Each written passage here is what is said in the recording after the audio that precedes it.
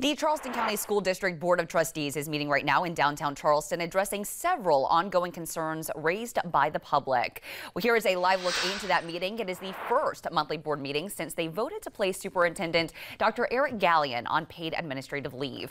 An update is expected from the school district's attorney about the investigation into Gallion. Another item we're keeping an eye on, an update to the district's Health Advisory Committee that was dissolved at the last meeting. The board is also set to discuss capital projects and the 2024 budget. Our Emily Johnson is live there at the meeting right now. She just posted on Twitter, or X rather, that the Moms for Liberty chapter chair Tara Wood read a passage from one of the books that the organization once banned during the public comment tonight. The response from the crowd was chanting, "No justice, no peace," enough to where she almost couldn't talk. Of course, like I said, Emily is there at the meeting, and we will have a full recap of that meeting tonight at 11.